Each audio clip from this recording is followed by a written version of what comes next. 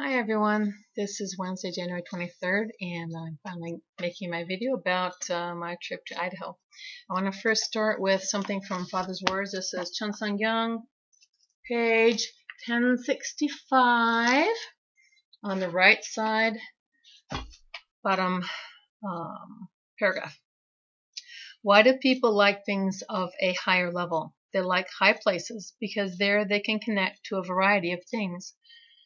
Why don't they like low places? It's because people become restricted in low places, far away from wider relationships. For human beings, the most precious person of all is the person who is trying to connect to higher ideals, perspectives, and issues. From this, we can realize that such a person is a precious person. That's from the 129th volume, page 308, given in 1983. And I definitely had experience of being around some higher people there. It was great. Let me see. Before I forget, I want to tell you about a recipe that someone told me. If you have a cold or you feel a cold coming on, you take empty capsules. You can get them at a drugstore. You put in 6 drops of oregano. That's what it smells like. It smells just like oregano. Thyme.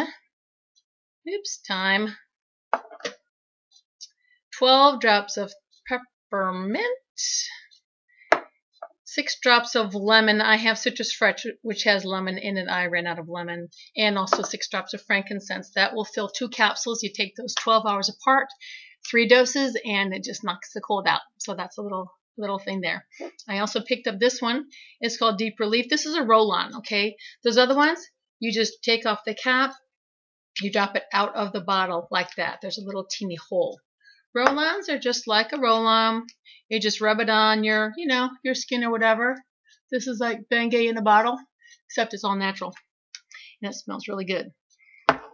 So, the title of my talk is Running Around in Circles and Picking Up Sticks. What it takes to make essential oils is really quite amazing, as I was saying earlier. What you got to do is you plant a tree. You wait 10 years. You cut it down.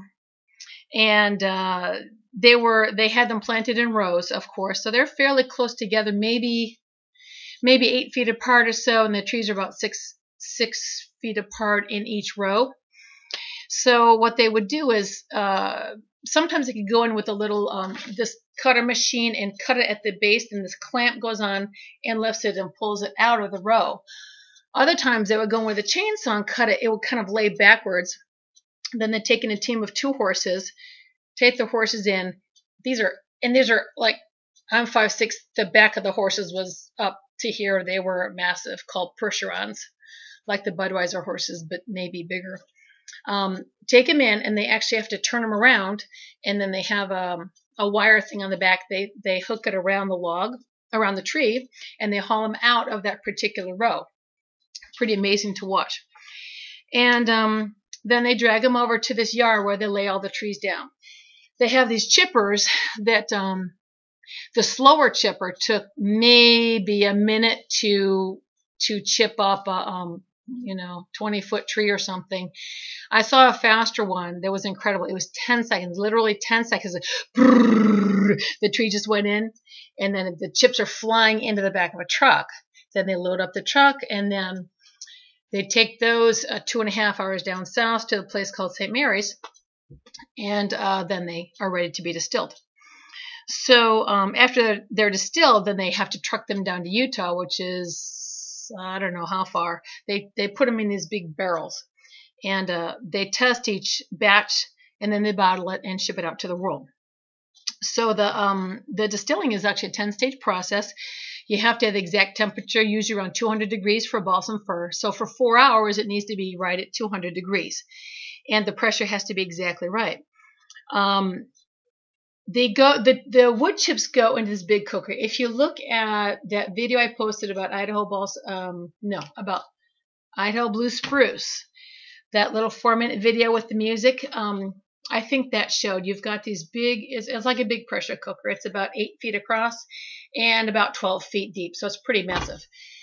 And so when the truck comes with the wood chips, they have this conveyor belt along the inside of the truck, and then people have to go in and you use pitchforks and you help get all the chips out, basically onto the ground.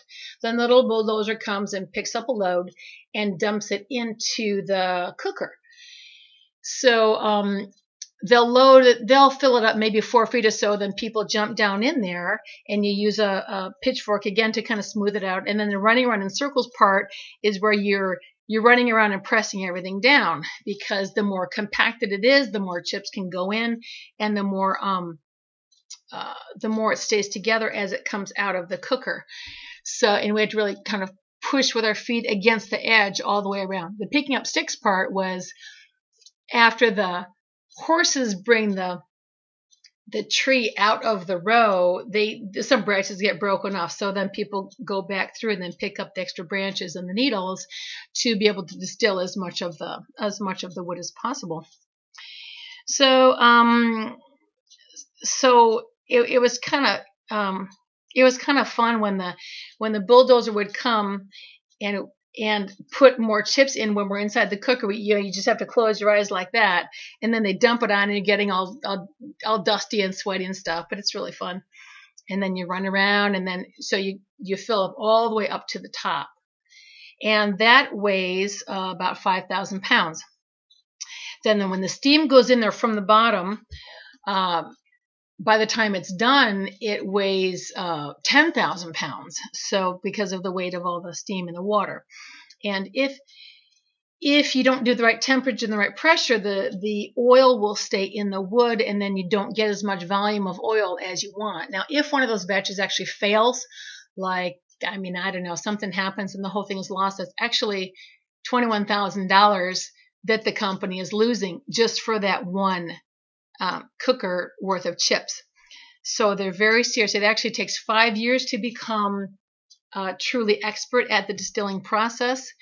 And so one guy that was there, his name was Geraldo, I think. And Colleen lived in Uruguay for 20 years. She speaks Spanish fluently. So she was helping him since he was brand new, actually, to the whole thing, helping to translate. So that was nice.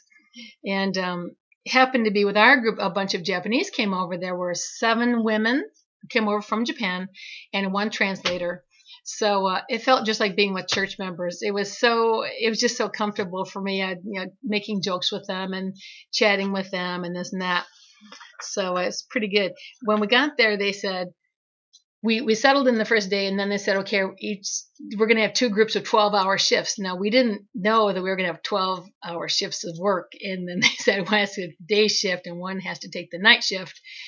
And we're thinking, oh my goodness, someone will have to take the night shift. So because of the time change, the Japanese group ended up taking that, and we took the day shift.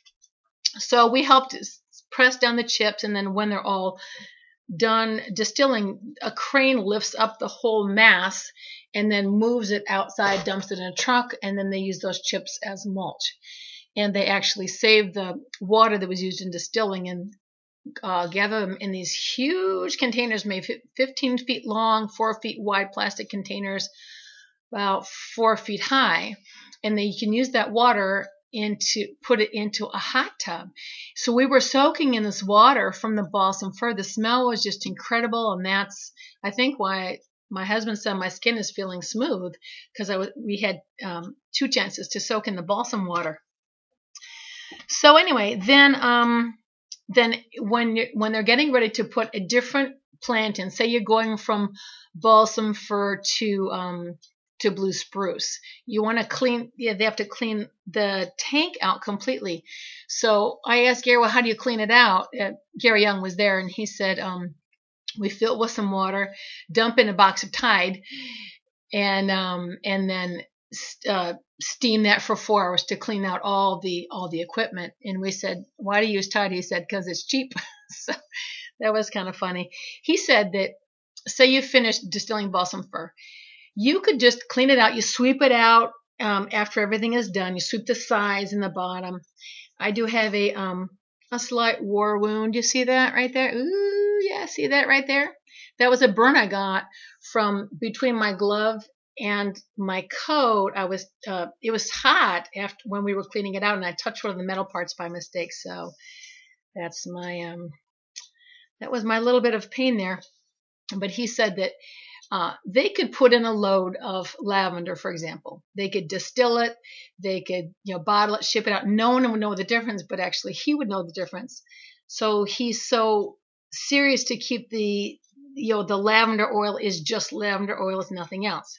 The balsam fir is just balsam fir, nothing else, because his reputation is on the line. If young leaders claiming to be the world leader in essential oils, then you've got to do everything right.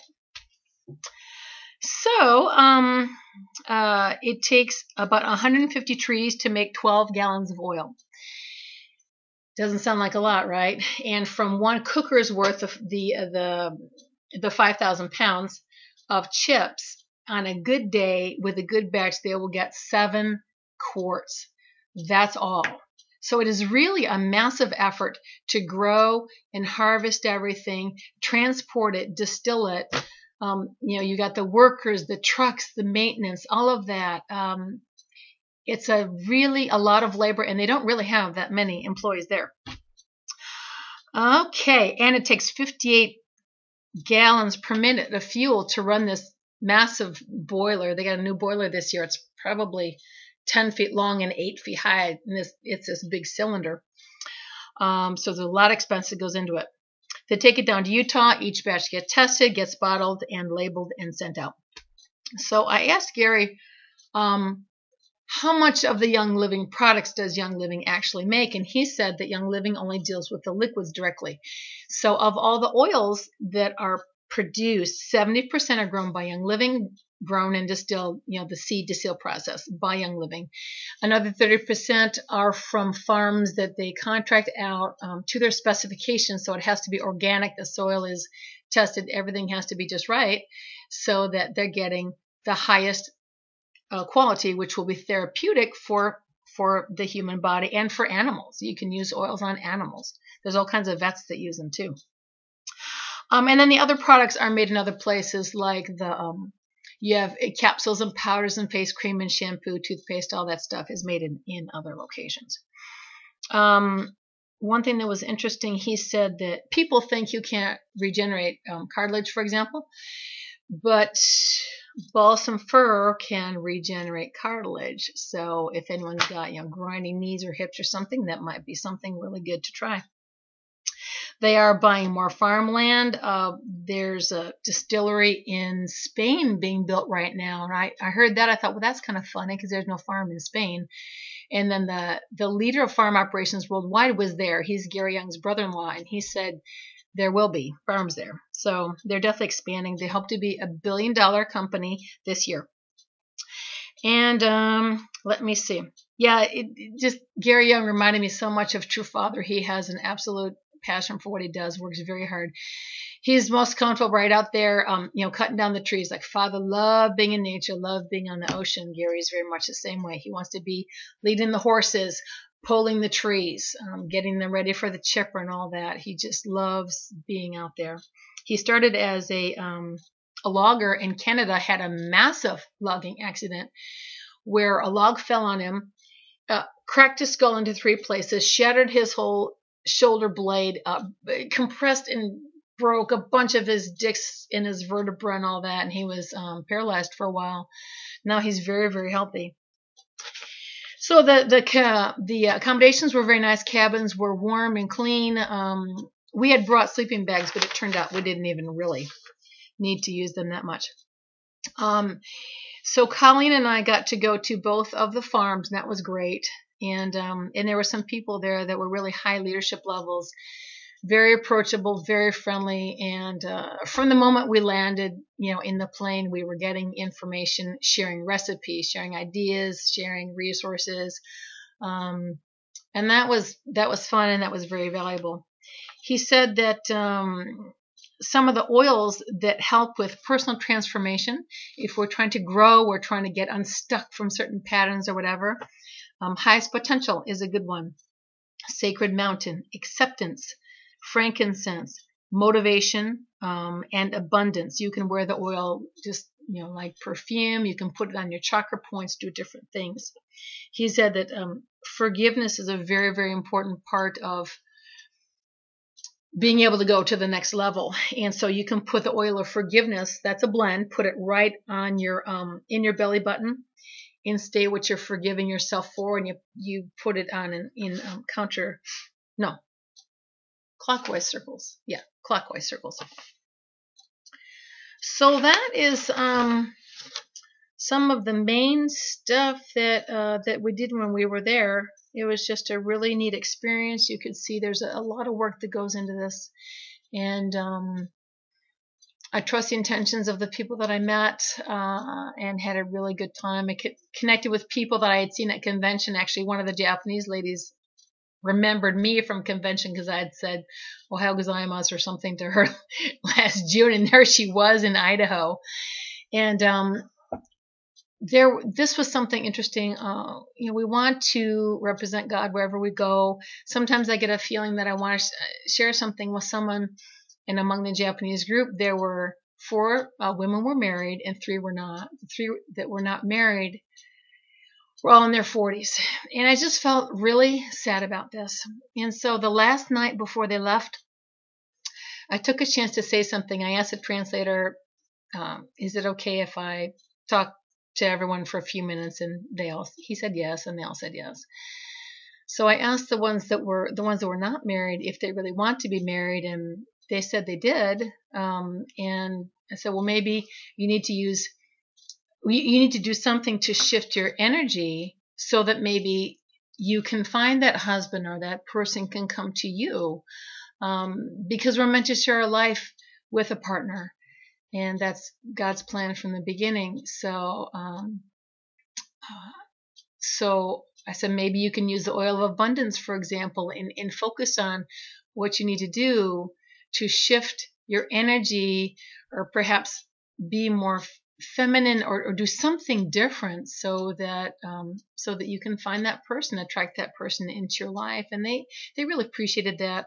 I told them that just simple teachings of Father, like, life in water is in the womb, life on the earth is life in the air, and then in the spirit world we breathe the air of love. So the purpose of our life on earth is to grow our heart of love for other people, have lots of give and take, lots of relationships, lots of experiences, to prepare for the spiritual world. And that was probably very new for them to hear, but I just felt like, we were there, and I just wanted to say something to them.